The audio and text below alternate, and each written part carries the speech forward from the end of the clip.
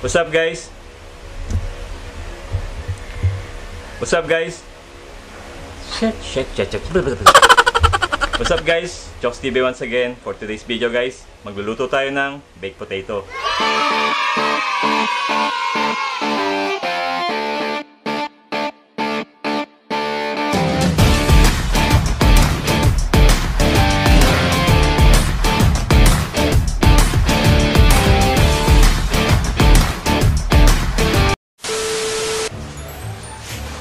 Sa pagluluto po natin ng ating baked potato, kailangan po natin gumamit ng medium size ng patatas. Hindi po natin kailangan gumamit ng mas malaki dahil mas mahirap po itong lutuin. Kailangan din po natin ng paminta,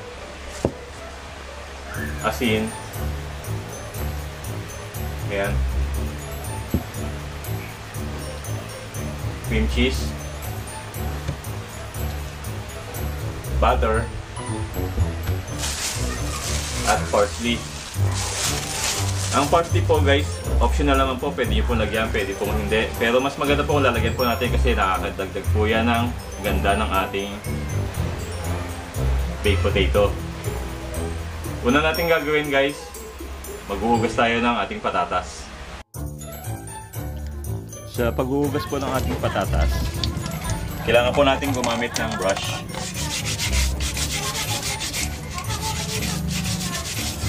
Para mas malinis po natin yung balat ng ating patatas.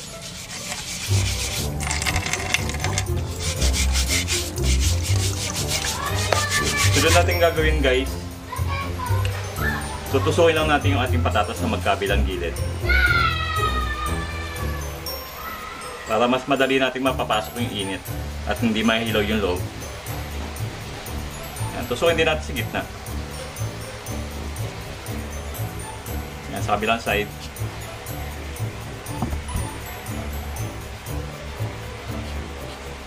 Sa mga magbe-bake po ng patatas, huwag nyo na pong itry mag-bake nito sa microwave oven. Mahirap po lutuin yung loob ng patatas pag sa microwave po, lalo na kung hindi nyo po yung alam yung tamang proseso. Sunod natin gagawin guys, lagyan natin ng olive oil ang ating patatas. Mano-mano natin ikakalat ang ating olive oil gamit ang ating kamay.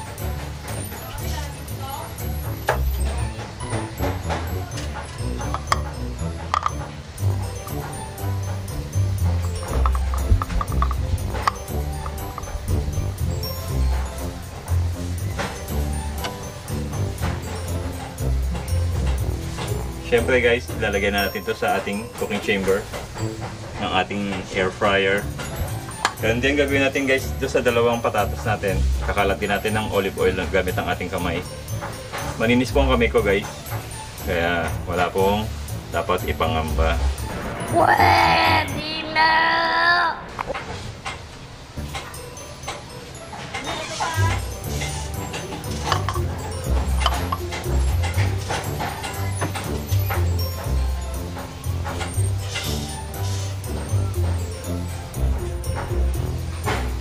Ilagay natin sa ating cooking chamber. Next step natin guys, budburan natin ng asin ng ating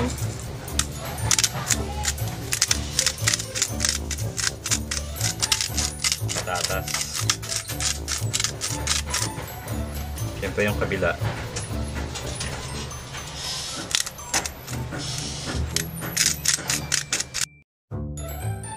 At siyempre guys, hindi mawawala ang paminta. Wow!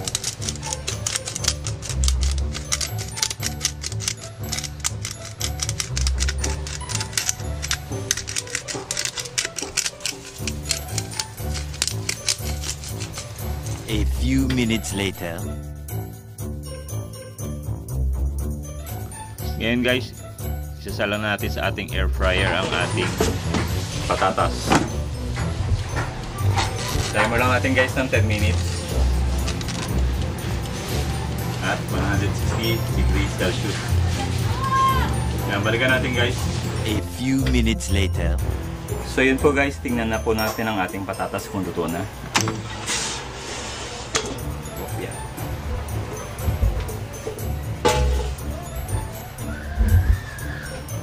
Ayan guys, malambot na.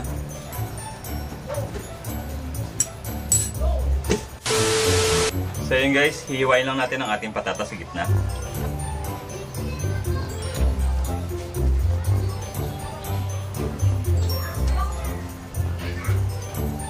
Yan, alisin na natin itong part na to guys.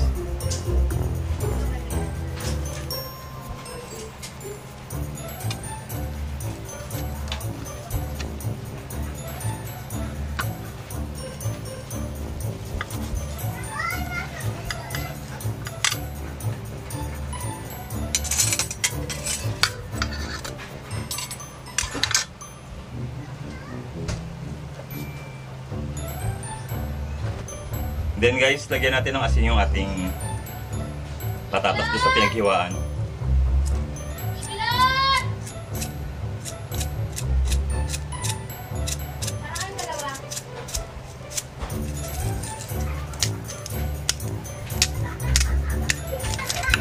Lagyan din natin ng paminta.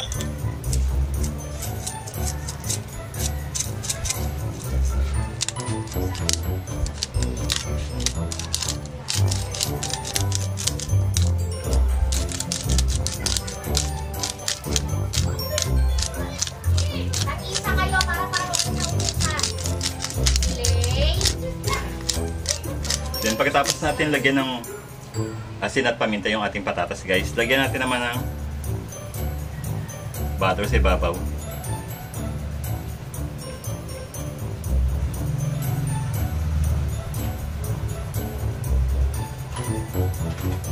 Yan guys. At yung ating cream cheese.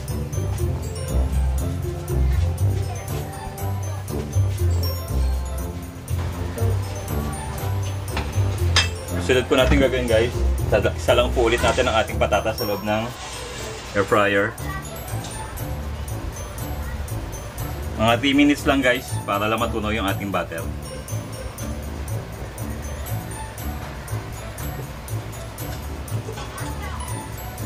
Yan guys, isa lang ulit natin. Lagyan natin sa mga 3 minutes. A few minutes later. So yun guys, luto na ang ating baked potato. Kanguin na natin. Lagyan natin sa magandang lalagyan para bongga.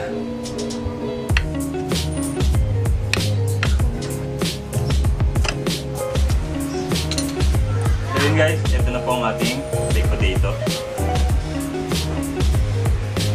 Ayan, tikman natin.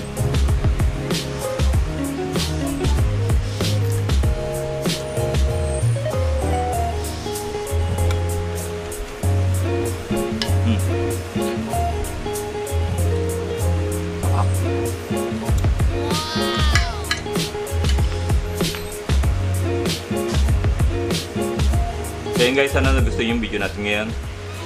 Kung hindi pa kayo nakapag-subscribe, mag-subscribe na kayo at huwag niyo makalimutan pindutin ang notification bell para updated kayo sa mga bago kong video. So yun guys, next video na lang. Peace out.